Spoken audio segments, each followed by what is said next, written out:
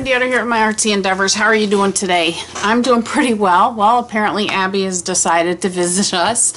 That's okay. What we're doing here today is we're working on my creative year, and for this month, as you guys know, our topic is salvage. Okay, and this week's prompt, as you know, is self. And I sat here thinking about it, and I just come up with this crazy idea of a journal page that I'd like to make. And what I can tell you is it's going to be, I'm going to use some stencils here. I've got this face.